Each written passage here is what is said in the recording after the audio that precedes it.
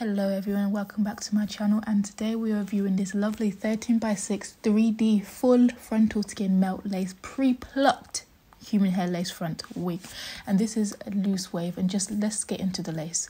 Let's get into the lace. This is a quality lace, and as you can tell, I did not have to pre-pluck, or I didn't have to do nothing. The wig has done it for me already. The wig came bleached, not plucked like someone did it with their bare hands. Like, look at how amazing this wig is.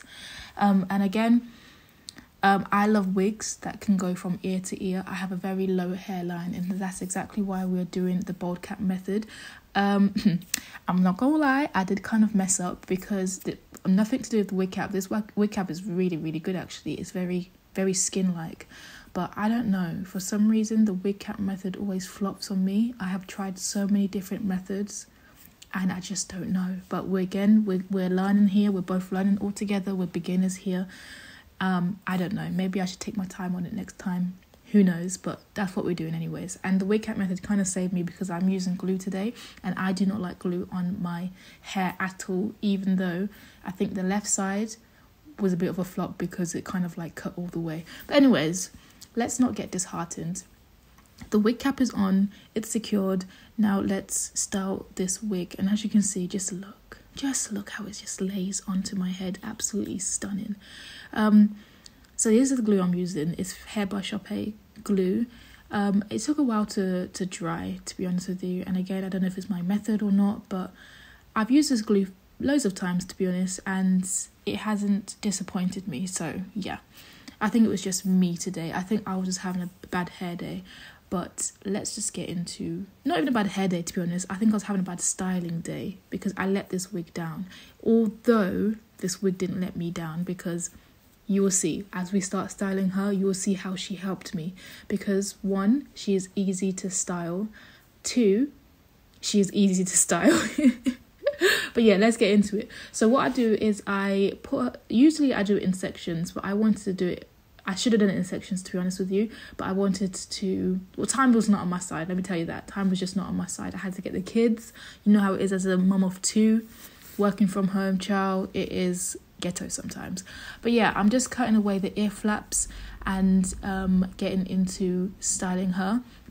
And like I said before, I wanted her to melt right into my skin, so I had to go in with a tight band. But before I cut the lace off, I just wanted to make sure everything was laid down flat, and that's what you do, because that way it won't move when you're trying to style her just like that. So you want to go in with a tight band, and I learned that from Daydream, like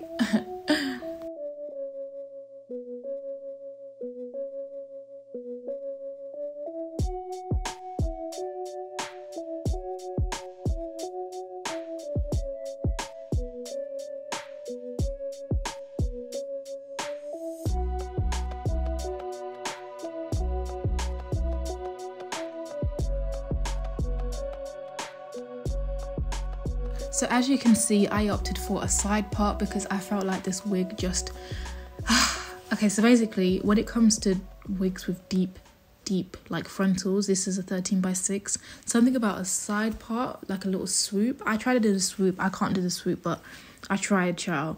But I'm getting better. And when it comes to wigs like this, like I say, you need an easygoing wig to help you in your struggle.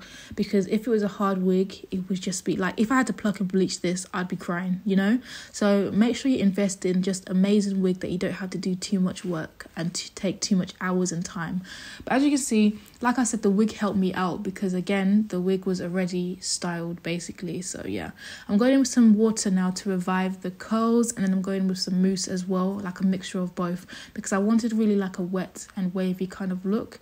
This is a loose wave, so I wanted that kind of like wave to come back, and it did. The curls were popping. I absolutely love this wig on me. Again, I didn't dye it, so it's a nice color anyway, so you really honestly don't have to do too much, and that's why you need to invest. So invest in this AFSISTER wig, guys. So I didn't want it too wet, so I went in with my blow dryer just a little bit, but that was literally all of the styling that I did. I love the fact that I did not have to use my tweezers at all or burn my hands with the bleach, because that's what I usually do. But yeah, this is the end, guys. I hope you enjoyed. I hope I'm getting better at styling these wigs, but child, I'm trying. Next time I'm going to Daydreams, I'm going to sit in her chair because that's who usually styles my wigs. And child, we're going to do something magical. But as you can see, for beginner friendly, it is a beginner friendly wig. And the lace is lacing. I'm going to do close up real soon of the wig and the lace. And the lace is honestly undetectable. And that's what it's called, undetectable lace. Absolutely stunning. So yeah, make sure you check them out below. Make sure you... look at that. Look at that. But yeah, make sure you check them out below. All the links will be below. Thanks for watching. Bye.